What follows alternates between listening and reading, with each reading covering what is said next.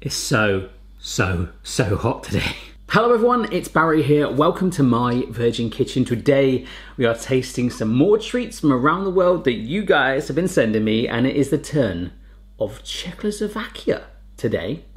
Look, Czech. Let me just check. There'll be no more Czech puns in this video. Hello, or ahoj as Czechs would say there, Barry. Welcome to the guide through this box. I hope it's still intact. I hope you'll enjoy these treats and snacks and have a good time filming them. But anyway, let's get straight into the Czech Republic. This is the Czech Republic in a box, apparently. Let me check. No. But seriously, look at this. Shoes. Look at this level of effort. This is grade A stuff right here. It's been sent in from Matthias Urban. There we go. Sounds like a country singer. Hi, my name is Matthias Urban. I'm gonna sing a song. Okay. Whoa. That's a fair bit of stuff, isn't it? Just to let you know, periodically I am diving between a huge fan, which is over there, to cool me down. Can't have me fainting on you. First up is a Margot, or Margot. Margot, sounds like a detective. Hi, I'm Margot. Tychinka Skozowa Prochita. This is by Orion. I think they made movies, didn't they? They are. It's got a Caribbean vibe going on.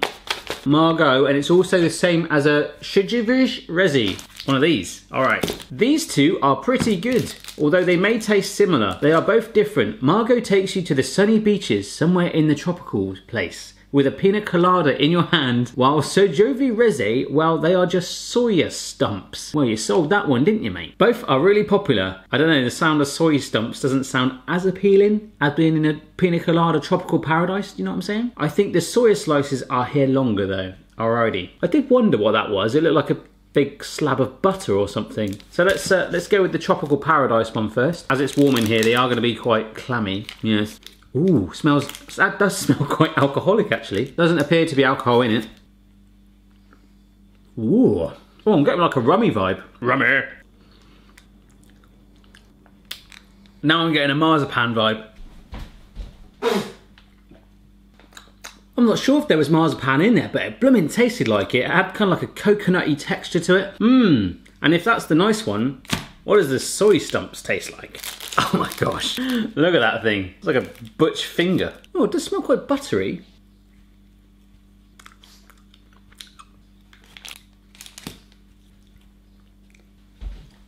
Oh, I've just spat that out, but now I'm like, oh, the aftertaste isn't so bad. I'm gonna try it again. It's the texture that's doing it. Really grainy and gritty, and it's that initial feel. It does taste like marzipan, but then, buttery stick. Let's go with something a bit more normal looking. Havlik. We really like breadsticks like those. You know, just sit on the couch in the evening, drink beer and eat breadsticks. Yeah, I like it. I like that a lot. That's basically a normal Czech middle-aged person. Amazing. I think I'm instantly best mates with all Czech people. You can't miss those on birthday parties and parties in general. You go someplace where a lot of people are going to be, there are breadsticks. And these have cheese in them. Really? Loving how there's a huge like pool of salt on the front there. Really welcoming, you know, but you can't see any hint of cheese on there.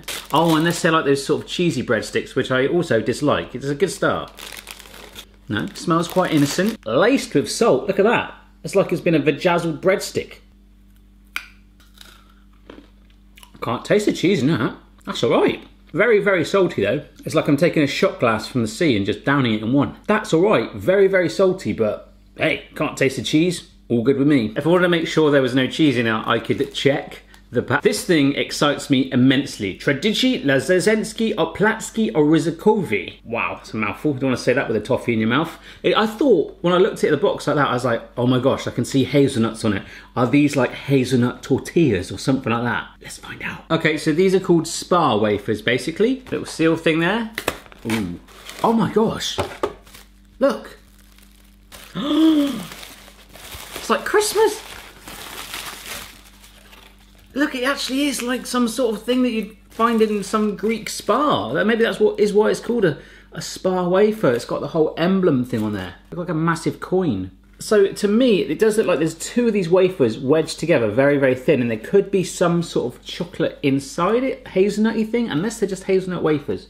Smells good though. Do we just eat it like this?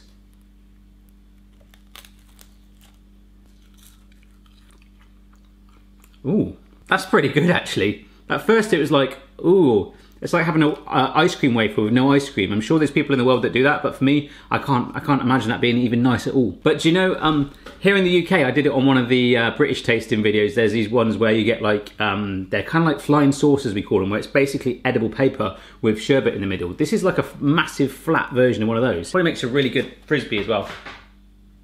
Okay. Yeah. There are little bits in it though. I don't know if you can see it, just little specks of hazelnut. I'm just gonna, oh, yeah. There's a very thin layer of like sugary nuts in it. That's really nice. Really, really dry though. So the next one's gotta be a drink. But I do like that a lot. Just feels like I'm eating a massive wafery coin, but cool. I don't know about you, but I could sure go for a can of Cofola right now. Reminds me of the phrase kerfuffle. Oh, he's made a little bit of an accent there. He said, all right, Cofola. Cofola Original. I'm loving the colour scheme on it. Very coppery and brown, metallic vibes going on. And some sort of splash across there. Look at that, very nice. Let's see what we've got about this one then. The reward, the Cofola. It's actually a reward. Many people refer to it like the Czech Coke or a herbal Coca-Cola. And that's what it is. Beautiful blend between Coke and herbs form an amazing picture of the Czech Republic. Enjoy it cold with your breadsticks. English is amazing, apart from the spelling of bread there. Actually put breadsticks, as in Brad Pitt with sticks. Probably a lot of women's ideal scenario, really. So I have put this in the fridge. We are gonna... Ooh, instant smell, just like Coca-Cola. Let's get it in a glass. Colour, I think we're gonna go for Coca-Cola, right? It's gotta be brownie. Oh yes it is.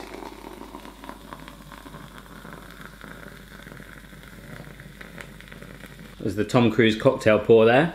There we go. It does look just like Coke, doesn't it? Ooh, I know what they're saying now about it being more herbal. It's kind of like someone's got me a can of Coke, they've stuck stinging nettles in it and loads of other herbs, let it sort of marinate and mingle for 2 weeks, taking those out, then put it in a can, and it is really herbal. It's like grassy Coca-Cola. There's something more delicate about it as well. I kind of like it. Tangy but mild. Coke isn't normally my #1 drink of choice, but it's okay. Let me just go check the time. Going straight from a Cofola to a Kofila, all right? I don't know. Original Odd 1923. It's got a lady sat on a chocolate stump drinking a coffee on there. Can you see that? So it kind of looks like she might be preparing herself for this chocolate coffee bar. Oh, there's definitely a coffee bean there. So he's actually doubled this up with something called a kavenki on here. Now, kavenki, when I looked at it, looks like 2 of these other ones as well. They look very, very similar. So we're not gonna do the kavenki, but these ones will probably look at those. Lots of wafery layered chocolate things. Kofila is very smooth. I love it. It's a chocolate stick filled with wonderful black coffee filling made out of real coffee. Beautiful. I think there was one in the Italian taste treat video that was like that. Phenomenal. Let's undress the chocolate bar. Ooh, little snappy bits like this. Well, it's not gonna snap, it's so hot in here. Look, that's so melted. Can you see the middle? That is just pure coffee in there, apparently. Oh, it smells so strong. That actually smells like alcohol again. Hang on a sec. Oh my word. That is so strong. I actually feel like I've just done a shot of coffee, like straight, like it almost injected into me. That's absolutely wonderful. I kind of want to try a kavenki now, because that's so good. I will. Oh my God. More wafers. Oh wow, wow. Not quite as coffee-ish as the Kofila, but that was really, really good. In fact, I need to check the calories in these things. Well, we might as well go to these other wafers now while they're here. So we've got the Mila, makes me want to sing, and the Horálky. In Czech Republic, there are 3 main companies that store us with their sweets. One of them is Sedita. Horálky are one of the most favourite and common wafers to grab on a trip. Everyone likes them and everyone is still grabbing them for a trip more than 50 years on. That's quite a long sell-by date. And Mila, it's basically another Sedita's minion? Very tasty, very creamy. That's it. No, really. It's just a creamy version of Horálky. Oh, you beautiful thing. Look at that. Just wafers with chocolate on it.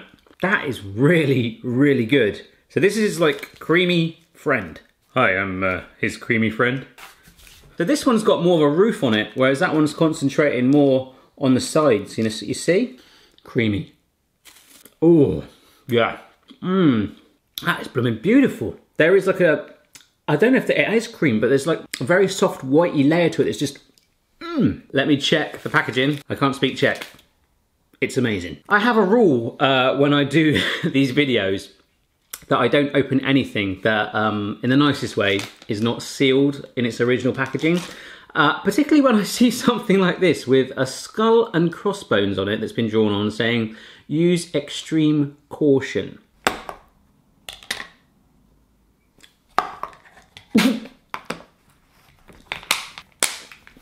Back in your box. Olumiki Sureki, also known as Taruski, Olukumuk creams. Caution, do not open straight out of the box. Put it in the fridge for at least 15 minutes if you don't want to have your house smell for 2 days. So, yeah, Olumiki Tversky are a smelly cheese originated in the Olomouc town. I really don't know who eats this, but it's the smelliest Czech thing ever. Serve with powder pepper and beer. Enjoy. I have to put it out there, this hasn't been in my fridge. This has been in a box in my loft for about 2 months. So I don't even know if it's edible. I will put it in my fridge. And the dogs do love them apparently. So I think I might do a spin-off video of the dogs in a very big field eating this, well away from my house. It's so hot in here. We're doing all right though, aren't we? All right, this next one is called Pernik. I quite like that. I'm sure there was a footballer called Pernik once. Honey gingerbread from Pardubis Town. It reminds me of that song. Want me to take you to Funky Town? It's not Funky Town. Want me to take you to Pardubis Town? Funky Town. This is one of our proud Czech creations. What have we created? A wonderful soft gingerbread sandwich with a thick plum jam called pavidla. That sounds amazing. Pavidla sounds like the Riddler from Batman films, doesn't it? I wonder if that's what they call the Riddler in Czechoslovakia. Batman, will he beat the pavidla? This food's sending me crazy today, unless I've got sunstroke. Of course, there are more flavours than just this one. Basically, every fruit you can think of. Gooseberry? Let me know. Except tropical fruits, has its own pernik. Amazing. So we have got gingerbread with thick plum jam in it. Although from the cover, very nice dainty cover. It just looks like a thick slab of gingerbread. I can't see where the plum would go. Let's find out. Svetska, for all of your hire car needs. I also think the phrase pernik is a phrase that you would use if you were having a little cigarette break at work. Oi, where's Alan gone? Oh, he's just on his pernik. Oh, look at this thing. It's like it's clammy again, sorry, it's so hot. And it is gonna stick to my hands. Yes, it is. Look at that, look at that. So I'm gonna use the wrapper to kind of help me eat it. In fact, I've probably got chocolate on my teeth. When you know when chocolate's so melted, you look like you got your chocolate on it and then it looks like you're missing a tooth anyway. Ooh, that's quite dry. Reminds me of the Norwegian taste testing video, that one all of a sudden. It's got that gingerbready cakey vibe about it. Very nice, quite more festive.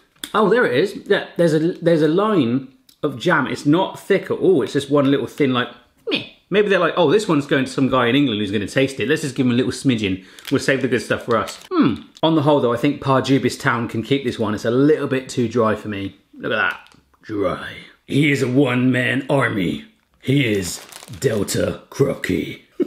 If you can't get into your front door, why don't you get yourself a Krupke? It looks like a crisp or something. Krupke Arsidov, 100 grams. So it tells you the weight. Boom. That's one of its biggest selling point, is the weight, I presume. Oh, this doubles up with another one. Stranitskas Bramberky with a huge garlic cloves on the front. Look at that. Although these are both something different, they share one same feature. They both used to be pro wrestlers in a previous life or something? No.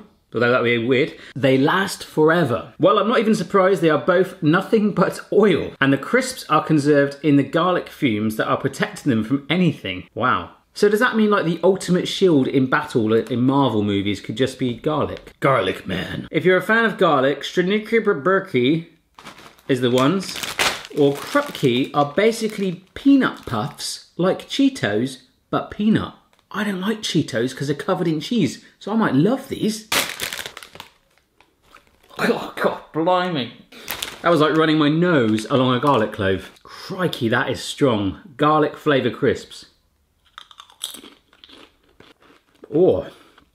You see, the thing is for me, and I hope a lot of people are like this, the smell of garlic is not the best. I mean, I don't hate it, but whoa, that was strong. But it tastes like garlic bread, and that is phenomenal. These are essentially, to me, hello, Peter Hobser, these are It's actually got his phone number on it.